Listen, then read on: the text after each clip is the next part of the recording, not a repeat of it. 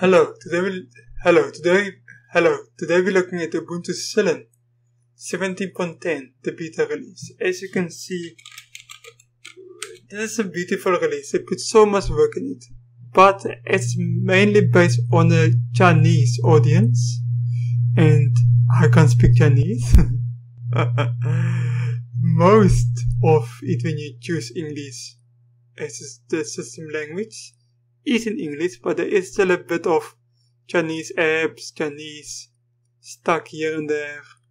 But there's so many good things, and of course this is the UK UI desktop interface, and if you just want it without the Chinese stuff, you can just install it on Ubuntu also. So that's fantastic. So this is a great look at it. As you can see, it's a lot of windows. Look, your iDesktop button, show desktop button, your network and Wi-Fi will be there. Volume is the Mate desktop interface is mixed with it, as you can see, Mate 1.18.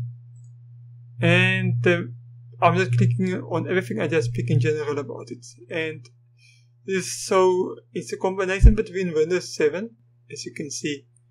I presume this is if you want to install VPS Office. Let's quickly do this and see how it goes.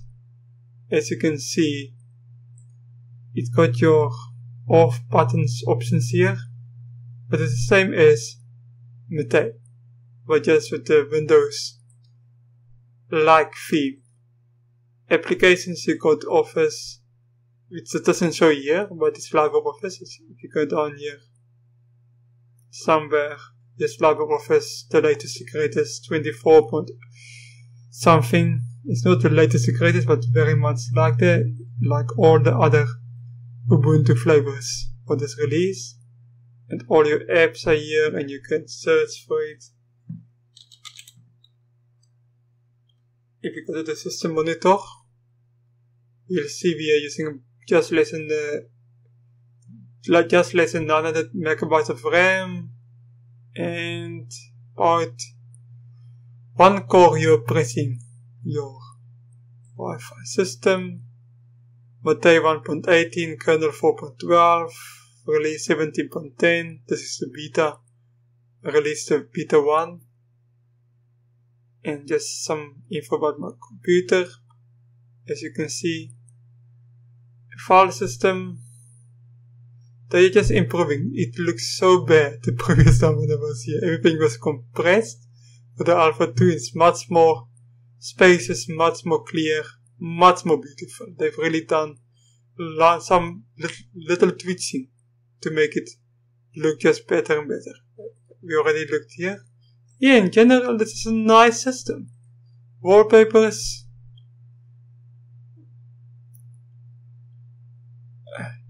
In the past, I was able to, yes, basically you can click here to your different settings, or you can go to the system settings control center here. And this is all the wallpapers. Most of them are still the same as in the past, for 17.4 also, but there is a few new ones.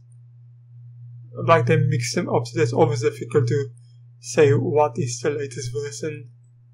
In general, if you click on the desktop, yeah, it's a nice system. It's a nice feeling system. I like it. I can understand why people is using it. And yeah, it's by thumbs up. I would love to see less or no Chinese in the English version. But it's getting better and better. And that's all you can ask. And they focus on the Chinese, and it's awesome. They sell hardware in China with Ubunu Kylin on it. So that's awesome for Linux overall. Thank you for watching. See you later. Goodbye.